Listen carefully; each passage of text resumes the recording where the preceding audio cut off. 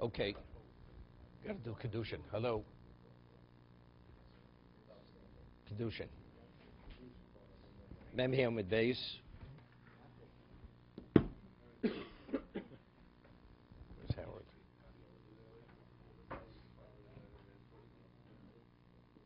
Okay. We're going to start the two dots on Mem Hamid base. Take a moment just to get back to where we were yesterday.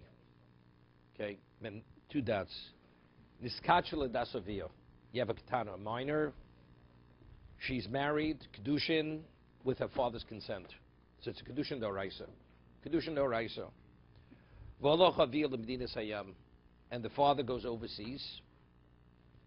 V'omde v'nisas. And while he's away, she marries without the father's awareness, and she marries. Chuppah. Under normal circumstances, a minor, just as the father, she's in the jurisdiction of the father for kiddushin, to take it to the next level, to be fully married, also she's still considered in his jurisdiction. So to be released from his jurisdiction, he has to consent. Here she agreed to the first stage, but he's not here for the second. He's not opposing it. And the question is, if he would know what's going on, would he endorse it? Would he allow? Would he not allow it? That's the question. She went and she married, full marriage. Omarav ocheles b'truma, and she was not a bas Kohen. She married a Kohen. Only an Ashes Kohen who's fully married to the Kohen is permitted to eat truma. Is she permitted to eat truma? Omarav ocheles b'truma achiyavo avia v'yimche. She's permitted to eat truma until the father returns and protests the marriage. If he comes and he protests it, and he's against it, then she's not permitted. But until that point, the presumption on the presumption that he would allow it, because since initially he agreed to kiddushin, he married his daughter off, which is a Torah marriage for kiddushin. The presumption is he would agree to take it to the next level. Why did the daughter marry without his consent? Because he wasn't here. If he would have been here, she definitely would have asked for his approval. But he's not here, therefore she's permitted to eat truma. Ravasi Omar, Ravasi says, Eino cheles. She's not permitted to eat. Why? Shemi avo yimche. What will be if the father comes and he protests? He disapproves of the marriage. That means retroactively, the chuppah was not a valid chuppah. So we're speaking, she's a arusa eating truma. So an arusa eating truma on a Torah level, she's permitted. It's a rabbinic prohibition. So we're going to see in a moment. The only reason why Rav allows it is only because the prohibition is only an issue rabbanon. It's only forbidden on a rabbinic level.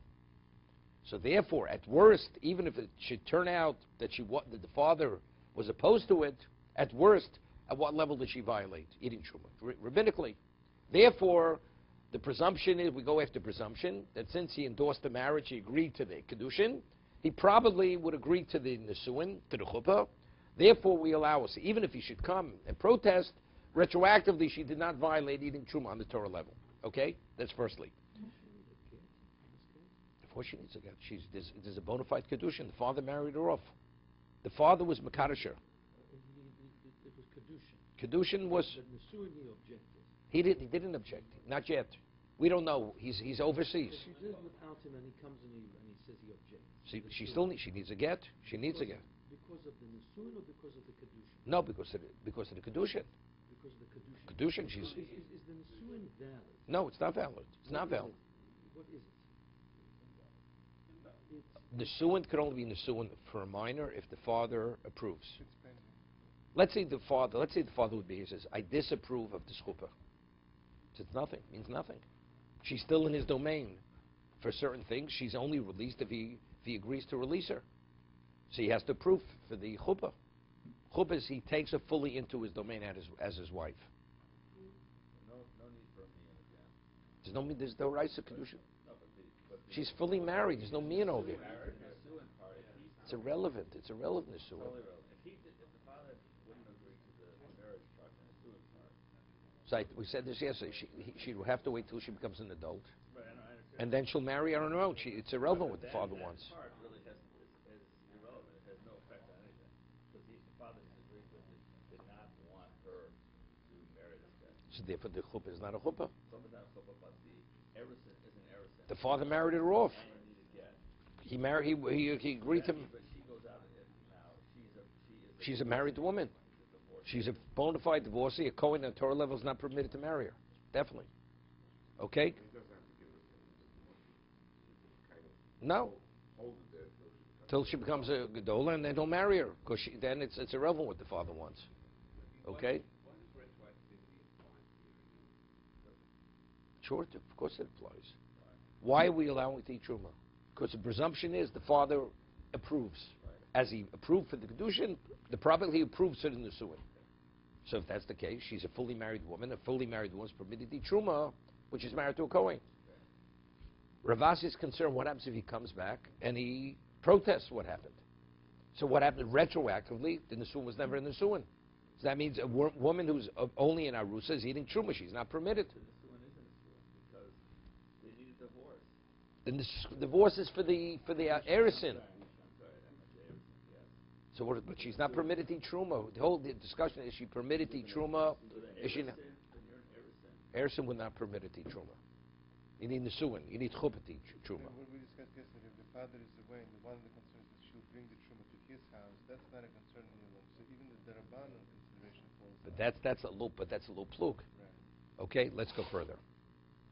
V'nimtzis zoro cheles truma l'mafreya. So Ravasi says, if actually the father protests, that means she was never fully married. So rabbinically, so that's what Tos says. Nimtzis zoro, a non-kohenis. She's not the wife of a Kohen. She's eating truma retroactive because the chuppah is annulled. Because it reveals the chuppah was never a chuppah. Okay? So that's the machlokes of Rav and Ravasi. Hava uvdo. So there was, at worst it's drabanan. So that's because we're going to see.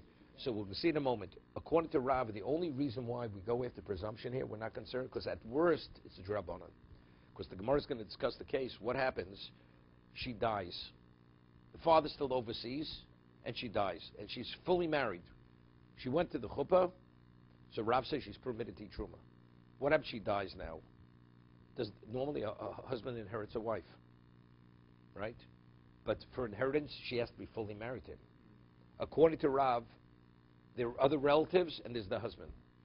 Who inherits her? The husband or the other relatives? Rav, will see in a moment, says the husband is not an inheritor. Why? Because on a Torah level, right, truma, which is purely rabbinical, the provision, it's sufficient to go after presumption in this case. But in terms of money, we go after chazokah.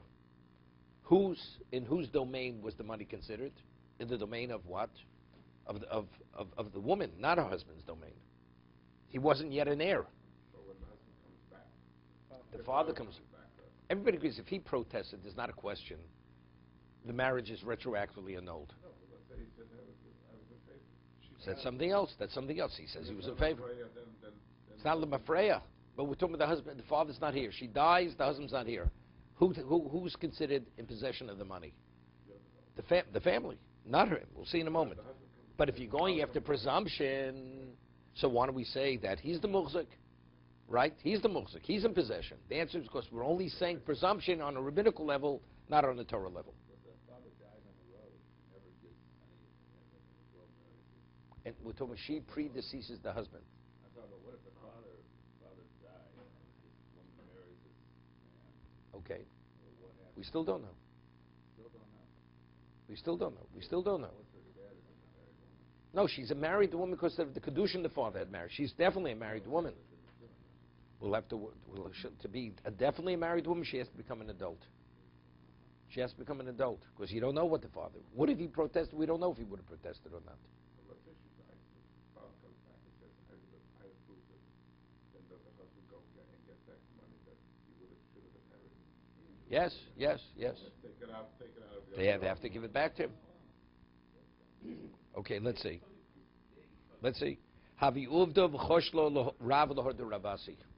There was an incident. Rav took Ravasi's position. Rav says she's permitted to eat truma, but Rav ruled as Ravasi, even though Rav is the more lenient position. He took Ravasi's more stringent position into consideration and said she's not permitted to eat truma. But that was his chumrah. That's a chumrah. So Tosas cites the Gemara Megillah, similarly to what? Reading the Megillah on your Dalit, do you need a minion? Don't you need a minion? Rav says you don't need a minion. Rav Asi says you do need a minion on your Dalit. So the Gemara says that Rav, when he read the Megillah on your Dalit, he took Rav Asi's position into consideration, that he only read it within the context of a minion. Similar to this. It's a chumrah. It's a chumrah. The way you explained it yesterday, the Tosfos said it's below full. This idea, is Rob saying that in his mind there is a differentiation? No, if the father definitely opposed this, No, they're considered living in sin. We don't know. No, so that's what we're saying over here. The case we don't know, Rob rules we don't have to worry about. Of course, the presumption is the father would agree. Is That he arguing on the presumption or is he arguing on the nature of things? no. There is a presumption. Presumption is the father would, as he married her off willingly, he would be agreeable to the chuppah. And we can rely on that presumption until On a rabbinic level, only on a rabbinic level. And since the prohibition truma is only rabbinical, unless you're fully married, the presumption is sufficient for that. That's Rav.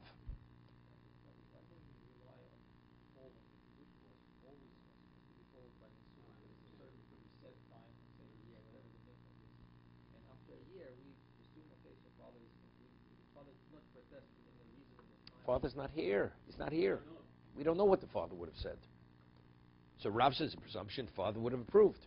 If he approved for the kiddushin, he probably would have approved for the nisuin, for the chuppah. That's Rav. And that has nothing to do with this. Omer Rav Shmuel, bar Rav Yitzchok, umoder Rav Shem Meso. He says, Rav Shmuel says, Rav would concur, would agree if she should die predeceased the husband as a minor, after chuppah. A husband only inherits a wife only after the marriage is fully consummated. That he takes her as a full wife. So if she should predecease him, Einu Yorsha. He doesn't inherit her. Uki Mamona B'cheskes Moreg. Yeah? Because you establish the money in the domain of the what? Of the one who's definitely the owner. So we have a question. Is he the heir or he's not the heir? Until he became the heir, he wasn't the heir. So whenever you're in doubt, you go after presumed status, and you leave it in the domain, in the previous domain. So therefore it remains in the domain of her family, and the husband does not inherit. So via Tosis, we take a look in Rashi. No, it's not a proof. He's just saying a fact. It's not a proof. It's a fact. It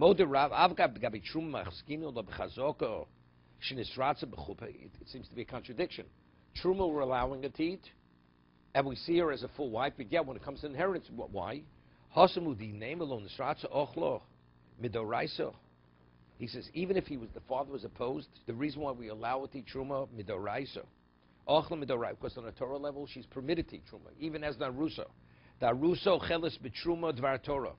Aval in Yerusha, but on the Torah level, to be an heir, the bino she'ero, meaning they have to have physical contact, which is only if it's a full wife. Modet de'edelo ka'orus. He's only an orus. An orus, a man who's only partially married to the woman. V'meisa einu yorsha. On the Torah level, he's not an heir. V'came the mesavklon. So since it's a true bona fide suffix, in misratza b'chuppah lo, we don't know if the father approved for this chuppah or not. Ukim the mamona b'cheskes morei. As although that we established the money remains in its original domain. The domain is the domain of what? Of her family. Therefore, the husband does not inherit. And Tosas learns exactly like Rashi. Why is it the question of whether it's the Rabbanan versus the fact that you want to extract something from somebody, you have to bring a proof, and so why does that come into play? The presumption is that he's married her, fully married. So once she's fully married, he inherits. I mean, it's a good question. It's a good, but let me establish it. There's a famous word. There's a famous Minchas Chinuch.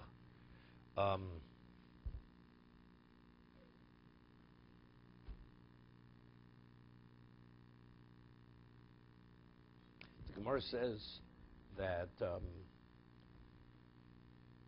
that when it comes to Maisa Behemu, you have a flock, 10 sheep, 10 cows, whatever it is, you have to tie the flock. It's Meiser. What about if it's a case where one of the animals may be a treifa?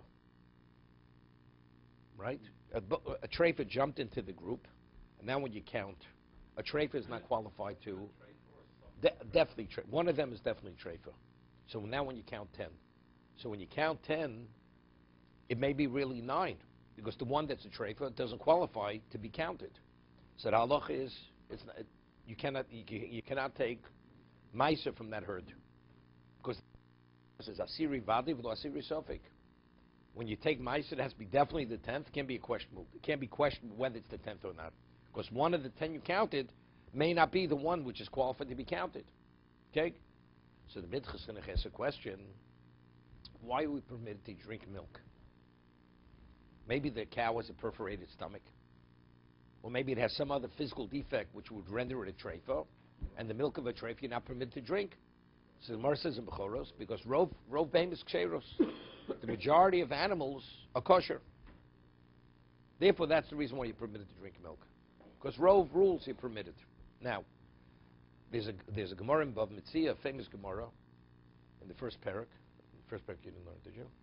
It says that if a person was counting the animals, and he already counted, and now one of the ones that already were counted jumps back into the group. It's called Kofetz Echad Min HaMenuyin.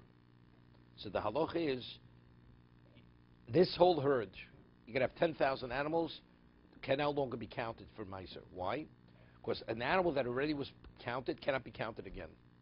So now, now when you're going to count 10, it may be 9, because one of the 10 that you're counting may be that one that jumped back into the group. Yeah? So Tosas has a question. It's a mission. They're all potter min ha-meiser. Tosas asks, want to say bittul barov. You have 10,000 to 1. Let that one be batel. So Tosas answers, it's a drabanan. On a Torah level, you do say bittul barov, but since it's balichaim chashiv lo beteli, since it's a living species, it has a certain identity. Rabbinically, it's not batel. But on a Torah level, you can't take meiser. Rabbinically, you don't. That's Tosas' answer. Okay? So there's a famous Rosh, which the Shita Mukabetzes above Mitzvah brings. The Rosh says, because since factually it's a suffix, and when Torah says asir vadai, it has to be definite. It's not a halachic question.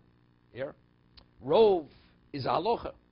Torah says factually it has to be definitely the 10th, and since factually it's a question, it may not be the 10th, because one of them was counted. Rov is not sufficient. That's the Rosh. Wait, listen, digest it. You haven't digested it yet. The food is still in your mouth, and you're talking about the second portion. Okay, let's digest it. Here, rov is a halacha. When the Torah says when you take the 10th, factually it has to be the 10th. How do you know it's the 10th? It may not be the 10th. Well, rov says it. Rov is a halacha. It's not a reality. The halacha dictates it, but when it comes to taking meiser, it has to be a reality. That's the Rosh.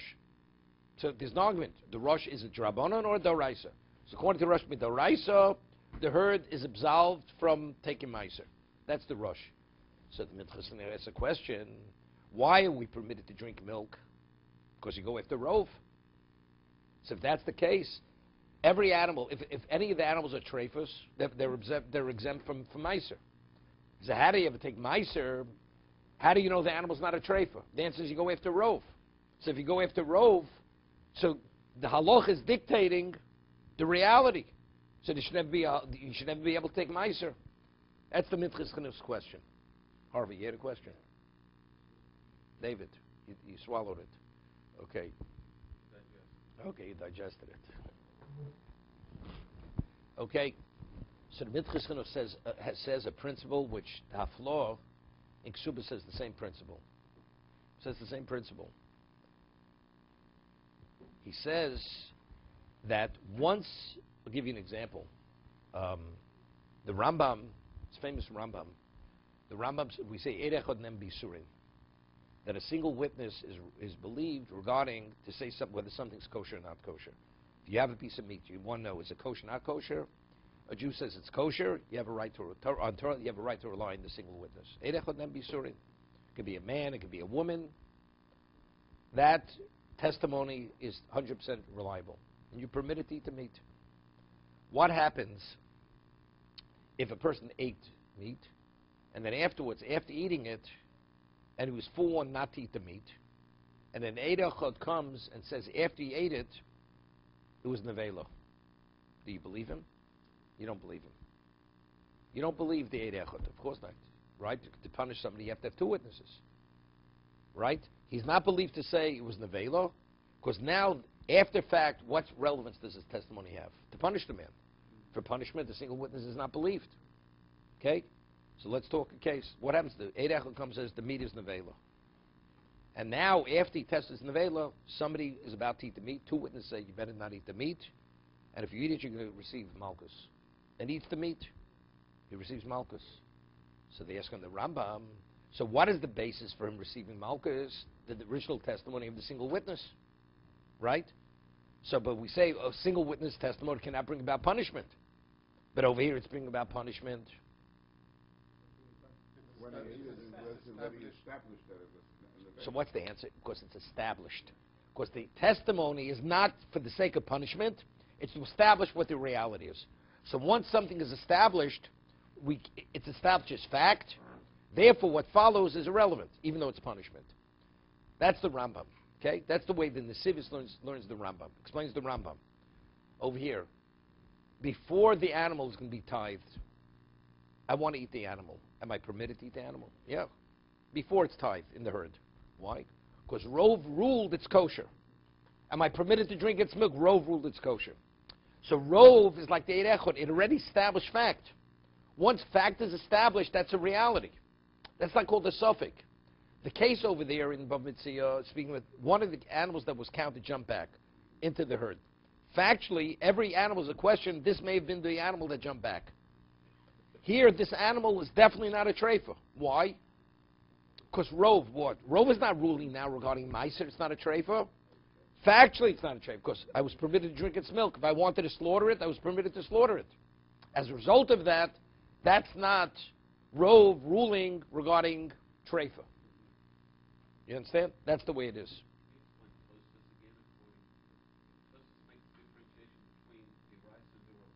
Tosfos says on Torah level you can't take. It's against what? It's against nothing. Rove ruled. No, that is Vadai. Rove is Vadai. According to those, Halacha is Vadai. The Rosh says no. Halacha does make something Vadai. Vadai means it has to be reality that. So we see, this is the Mitzvah Chinuch and the Rambam, that once something is established as fact, that's called reality. Even though initially it was based on what? It was based on halacha, determining that it's the fact.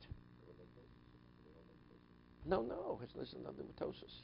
Tosfos says even if the Rove rules directly on it, it's not a problem. So I'm getting to Lisa's question. You have chazaka, right? Chazaka over here, how could you take the money? Chazaka. Let's say factually, right? We have chazaka.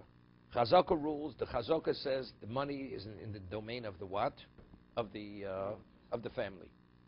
But let's say this presumption would be a real presumption that the father probably would have agreed. Would agree to the marriage because he originally married off. He would agree to the chuppah, right? We're saying it's only because it's rabbinical, but if on a derisive level, not. But let's say it would be a real presumption. So the real meaning. A real presumption means it's almost definite that the father would have agreed to this. So that means, what is the relationship between the husband and wife? A Torah chuppah or rabbinic chuppah? It's a Torah chuppah. That means the whole relationship is on a Torah level, the chuppah. So they're established already as husband and wife on a Torah level. Now she dies. It's not chazaka's ruling. It's not presumption any longer ruling. Presumption already established them that they're definitely married, fully married. Once they're fully married, I understand that. I understand that's what I'm saying. See, the fact is, if it's a real presumption, the father couldn't undo it. He couldn't undo it. That's a presumption says he couldn't undo it. The only reason why he couldn't undo it because it's not 100% presumption. Rabbinically, it's sufficient, but on a Torah level, it's not. The presumption is not sufficient. It's not a strong enough presumption. Because if it was, how do we believe the father? Maybe he originally agreed, now he changed his mind. The difference between Rove and this is Rove, factually you have the majority are Rove.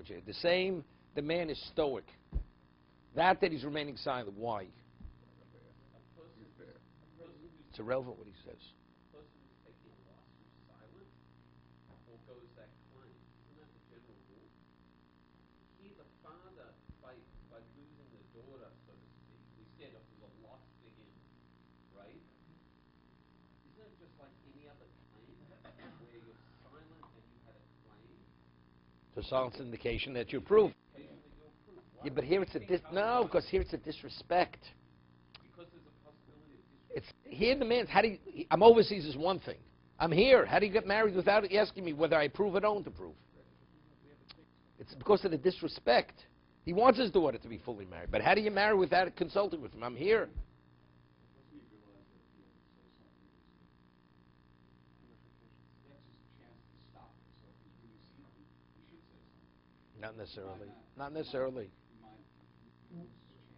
Not necessarily. Not necessarily. Not necessarily. No. I mean, we're not talking about a man's a Talmud Chacham.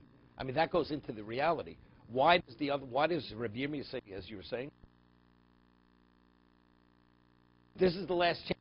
That's something. So what? That what? He's endorsing it. The other one says no. He doesn't have to talk. It's such a level of disrespect. I don't have to say anything. Any decent person. What about the idea that here we can check? We dislodge presumption wherever we can check. It's not simple.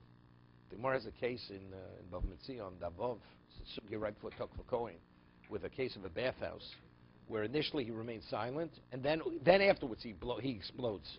So would he say, did he change his mind? That initially the silence was an indication of, or no, that he remained silent because there were other witnesses there, because he relied on them, will to be discussed.